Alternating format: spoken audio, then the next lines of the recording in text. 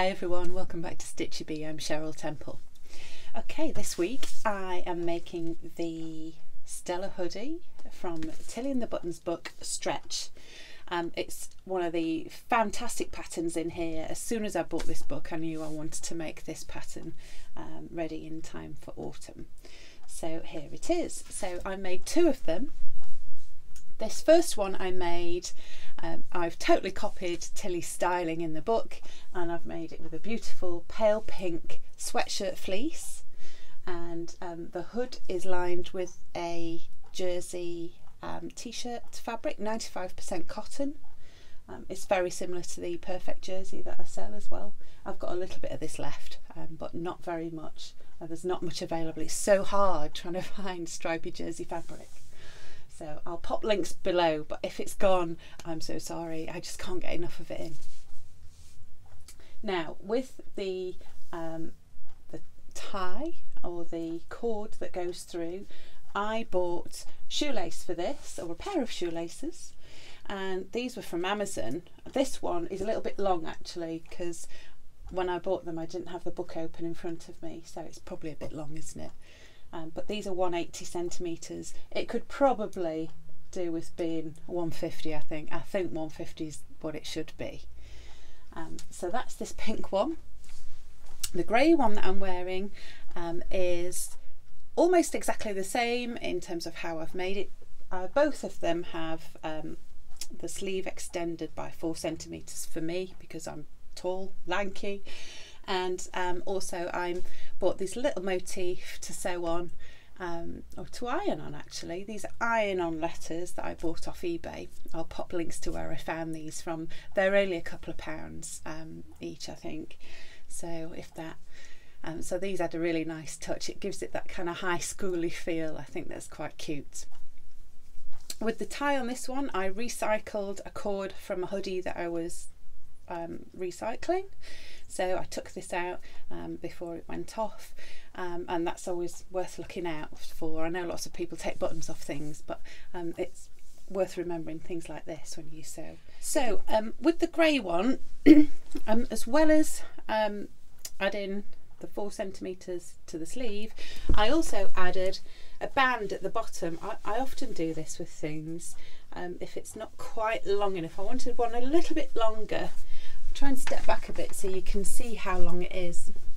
So it's about there, and I think it's a lot more comfortable, I think, if it just covers the top of your hips, for me anyway. Or you could wear it shorter, but I quite like it with this band added. So I made that piece up myself in terms of pattern, and it's pretty similar to how the cuff's applied. You just make a band for the bottom and then make sure it's slightly shorter than the circumference of the bottom of the top, otherwise it'll bag out a bit. I can't tell you how long it was in the end, because I just kept making it and then trimming it down just to try and get it the right length, so you'll have to play around with it, but it does need to be a good amount shorter than the actual top for it to fit snugly and nicely at the bottom. I could probably go in a bit more with this actually, because it's still not quite snug enough, I think, for a hoodie bottom, but it's not a bad first attempt, and I'm quite happy with it loose.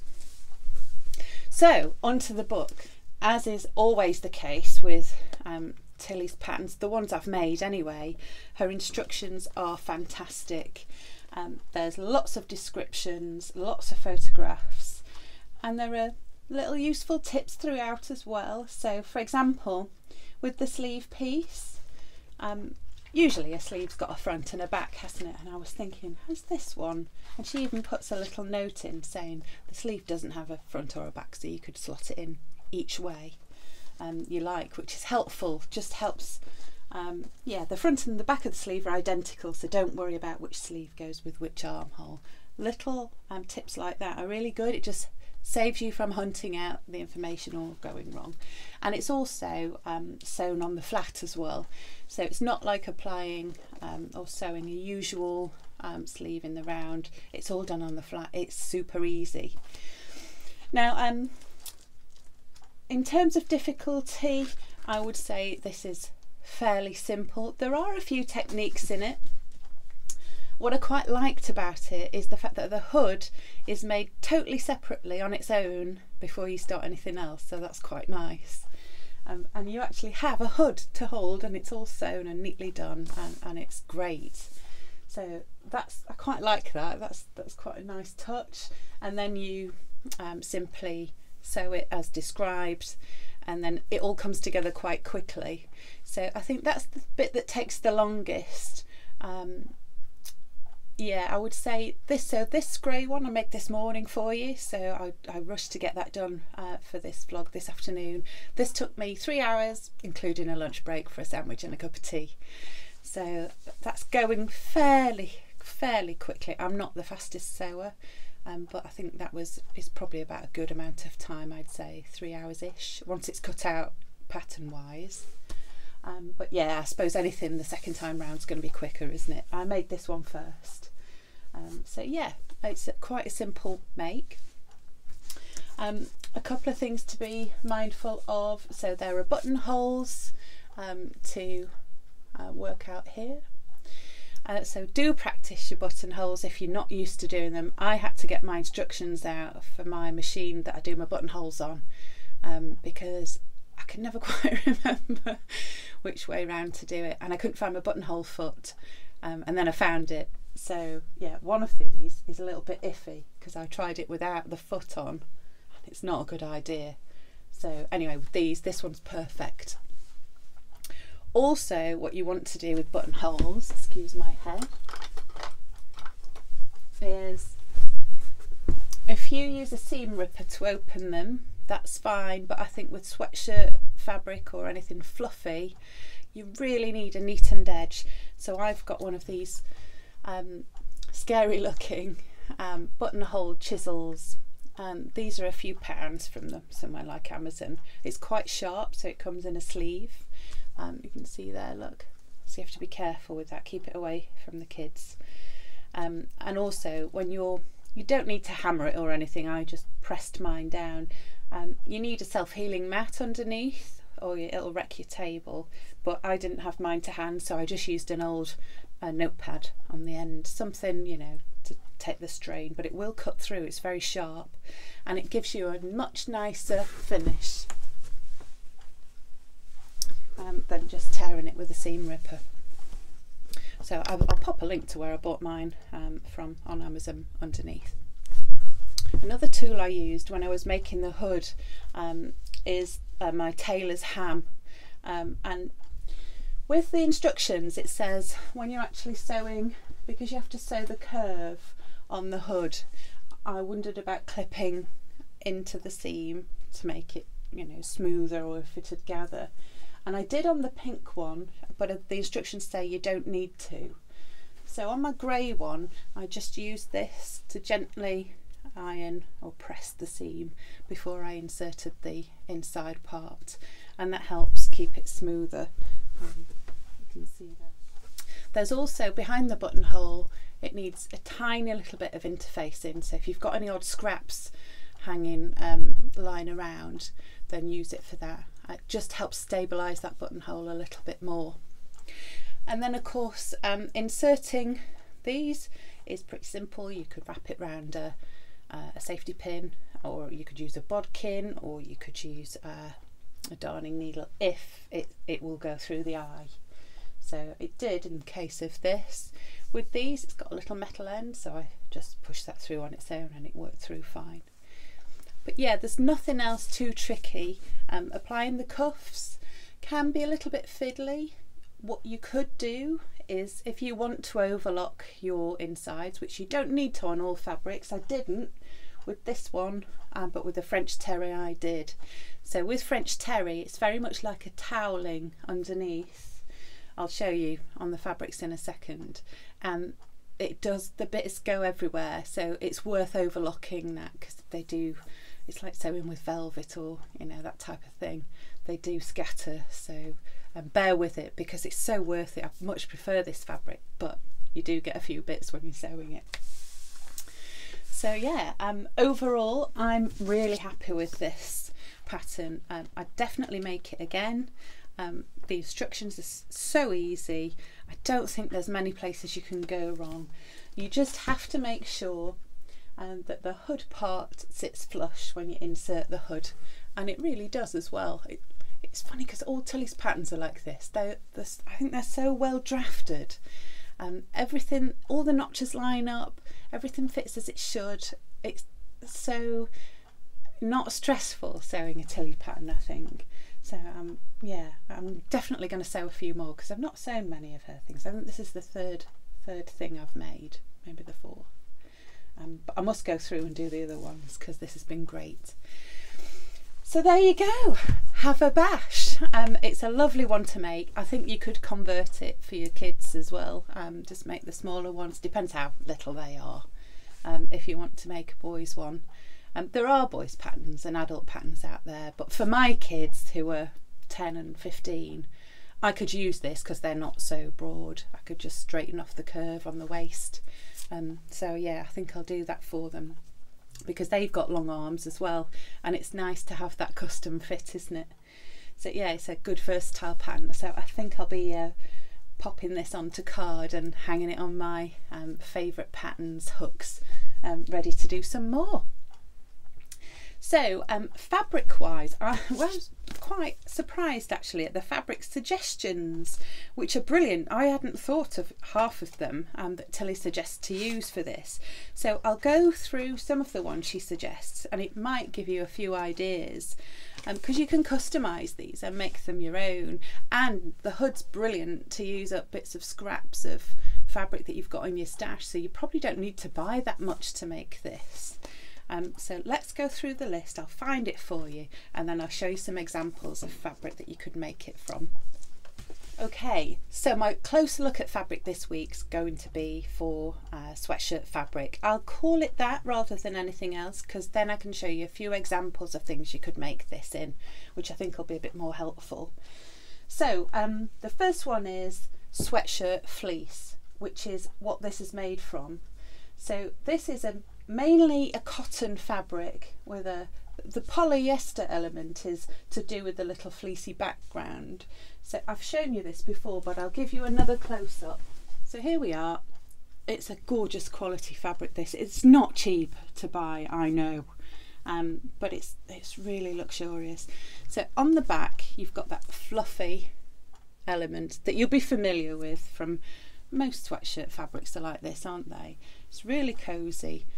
It's very soft and the cotton element's great, and it's just stretchy enough to get over your head, and it's got plenty of give, yeah, horizontally.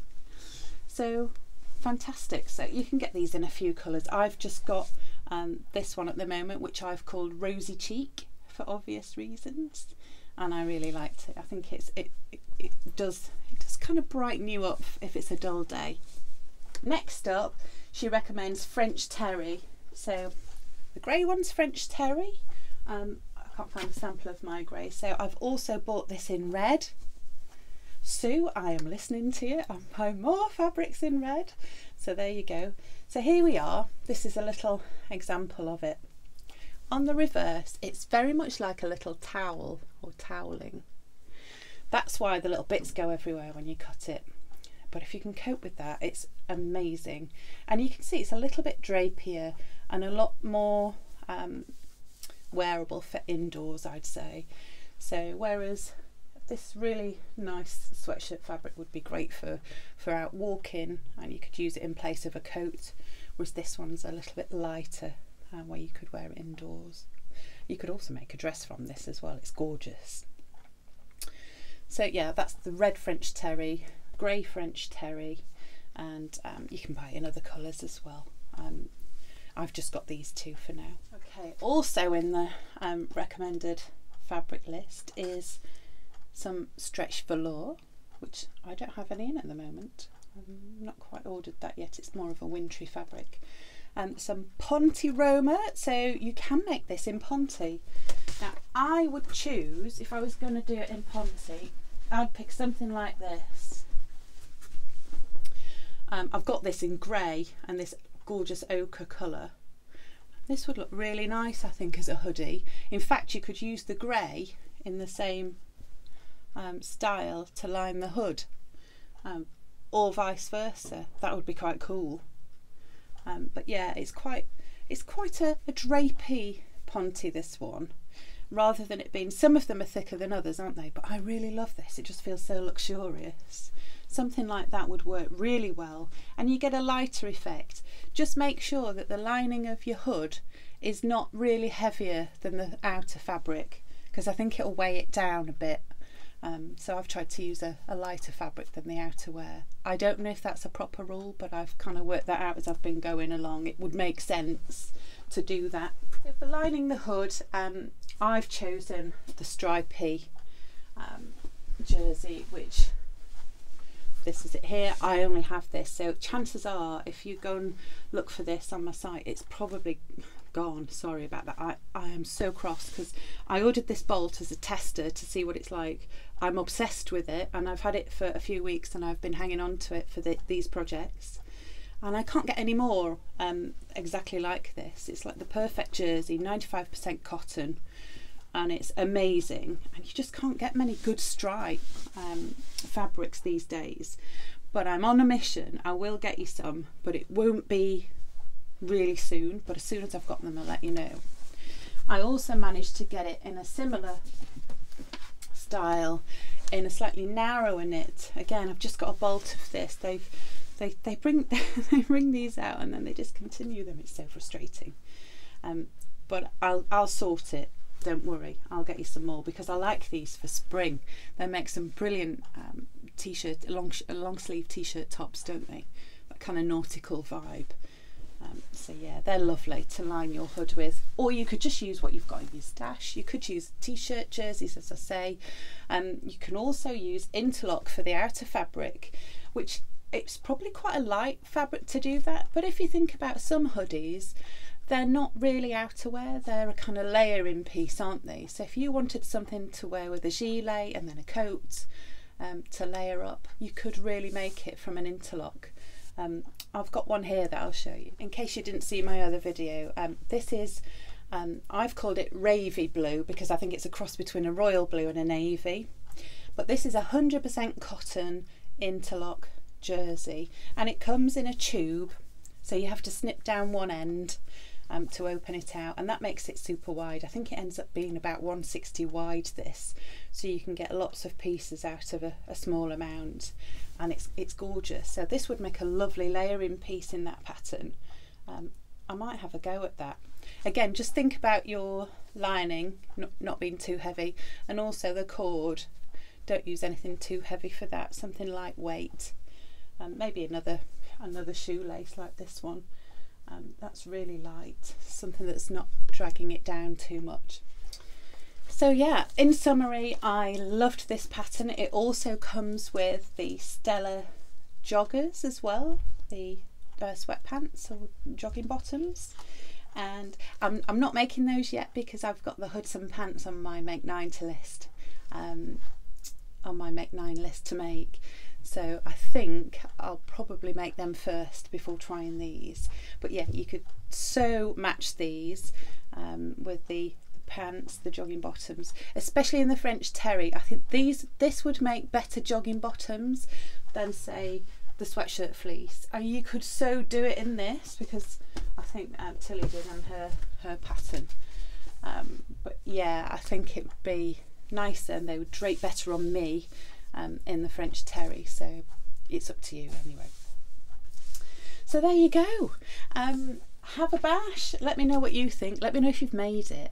What I like about it is that you can mix and match all the different colour combinations and really make it yours. So I love the fact that you've got a contrasting colour here. You could make it the same if you wanted, and there's no reason why you couldn't make a plain one, but I like the fun elements with the tie and the lining. Okay, I'll pop links to all the bits and bobs that I mentioned underneath if you're interested. Right, so that's my closer look at fabric this week. It's all about the sweatshirt. So next week I'm going to come back with a new indie designer that I've discovered. I'm going to make something from one of her selection, and I won't say who it is yet because I want to test it out. So bear with me. And there's a couple I've found actually, so I might just do a little feature on new designers that I've discovered, because you know I always often make sew over it and tilling the buttons, so I'm spreading my wings and looking elsewhere for other patterns. I've made other stuff, as you know, but I do stick to these as favourites, don't I? So to give you a bit more variety, I'm going to explore some other brands. Okay, hope you have a lovely week. Happy Wednesday, or whatever day it is when you're watching this, and I'll see you next time. You take care. Bye for now.